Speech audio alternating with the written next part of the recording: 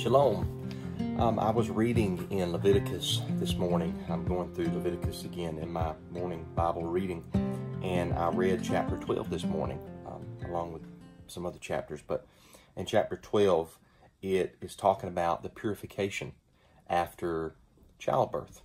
So when you read this chapter, you find that after a woman carries a baby in her womb for about 40 weeks, that if she births forth a male child, that she is unclean for 7 days, just like in her menstrual impurity.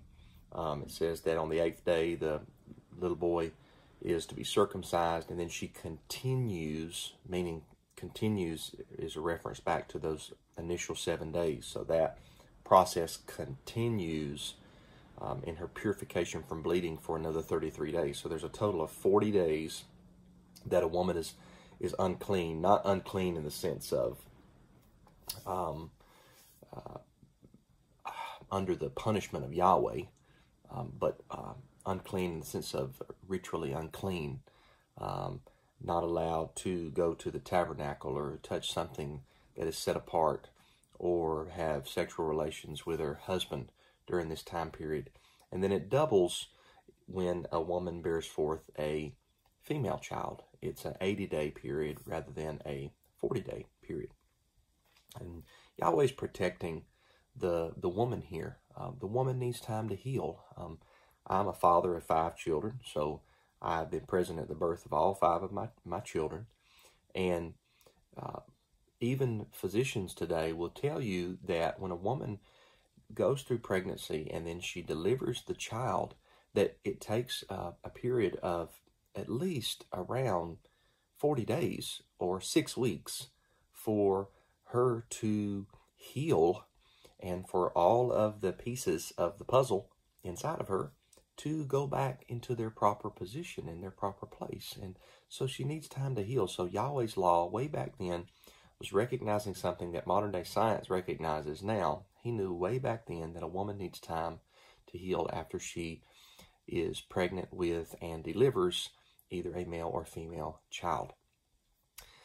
So yes, people say, is Yahweh's law still for us today? Well, why would a law like this not be for us today? I know we don't have a tabernacle, so a woman's not concerned with specifically going to the tabernacle, and the church house or the synagogue is not equivalent, one-to-one equivalent with the Old Testament tabernacle or temple.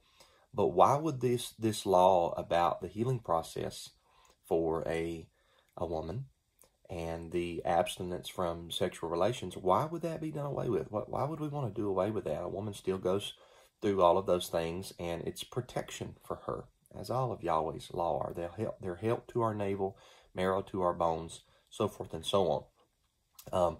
That's just a little backdrop, 3 minutes worth of backdrop of what I wanted to actually talk about. And that is how, in this, we learn that the law of Yahweh is not burdensome.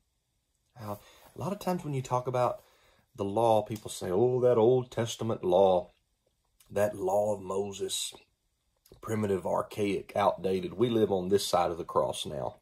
And they say all these things, and they say it was such a burden. Say it's like the Lord had them pushed down under his big spiritual thumb, and everybody is just all burdened down by this terrible law and this fearsome creator and all of that. So it comes with dispensational theology and thinking. But in this law, we learn not just how Yahweh has care for the female, but how that he does not overburden the poor. And the reason we know this is that at the end of this law, in Leviticus chapter 12, verse 7, verse 6, when her days of purification are complete, whether for a son or daughter, she is to bring to the priest at the entrance to the tent of meeting a year-old male lamb for a burnt offering, and a young pigeon or a turtle dove for a sin offering. The sin offering there is chata'at in Hebrew, and it can also be purification offering. It doesn't have to mean that the person has committed a transgression. It can be for purification, ritual purification. So the woman didn't sin by having the baby, but she had to be ritually purified because she went through a natural trauma in her body whereby she bled out much, and she had to be purified, and there was an offering for that purification. Verse 7, he will present them before Yahweh, that is the priest, and make atonement on her behalf. She will be clean from her discharge of blood. This is the law for a woman giving birth, whether to a male or a female. And in verse 8, but if she does not have sufficient means for a sheep, she may take 2 turtle doves or 2 young pigeons, one for a burnt offering and the other for a sin offering. Then the priest will make atonement on her behalf, and she will be clean. The law of Yahweh here allowed that if there was a female or a family that was poor and didn't have the means or couldn't afford the year-old male lamb for the burnt offering, that you could just bring the 2 turtle doves or 2 young pigeons, which were less expensive to buy or to raise, and offer one of them up for a burnt offering and the other one for a kata'at, a purification offering. Yahweh was looking out for the poor people in his law. Looking back a few pages to Leviticus chapter 5, we find something similar.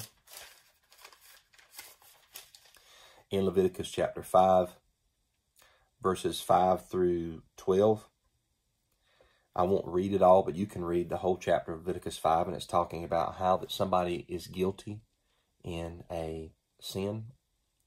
And it talks about bringing a restitution offering. And at the beginning, it talks about, in verse 6, it's a female lamb or a goat from the flock as a sin offering. But in verse 7, it says, but if he can't afford an animal from the flock, he can bring to Yahweh 2 turtle doves or 2 young pigeons as restitution for his sin. One as a sin offering, the other as a burnt offering. And then if that doesn't go far enough, let's show even less of a burden. Verse 11, same chapter, but if he cannot afford 2 turtle doves or 2 young pigeons, he may bring 2 quarts of fine flour as an offering for his sin. He must not put olive oil or frankincense on it, for it is a sin offering. So even for the poorest of the poor that couldn't afford the 2 young pigeons or the 2 turtle doves, you can bring 2 quarts of fine flour. How is this a burden? See, Yahweh's law is liberty, and he looks out for the poor. It's not a burden at all. His commandments are not burdensome. So, last but certainly not least, Luke chapter 2. Luke chapter 2 shows us that young Miriam, known as often as the Virgin Mary, after she had Yeshua, it says in verse 22, and when the days of their purification according to the law of Moses were finished, and what is the purification talking about? Leviticus chapter 12, we just read. Their purification, some people balk at this rendering because some Bibles say her purification. Their probably includes Yeshua. Not that he had to be purified from sin, but that he went through the birth canal. And he was birthed because he was a human being. And there had to be ritual purification. See? So when it was through, according to the law of Moses, they brought him, and the they there is Miriam and Joseph, Mary and Joseph.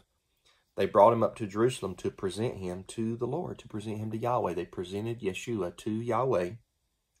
Just as it is written in the law of Yahweh, every firstborn male will be dedicated to Yahweh, verse 24, and to offer a sacrifice according to what is stated in the law of Yahweh, a pair of turtle doves or 2 young pigeons, Leviticus 12, verse 8. They offered up the 2 turtle doves or the 2 pigeons here because Joseph and Miriam were poor. They didn't have sufficient means to bring the animal, the 4-legged animal, that would cost more to buy or to raise. So they brought the cheaper sacrifice. And Yahweh allowed it, and Yahweh received it because the person didn't have means for the other. Here again, in the law of Yahweh, we learn that Yahweh looks out for the poor, and the law does not burden down the insignificant or the poor person. May Yahweh bless his word to your heart today.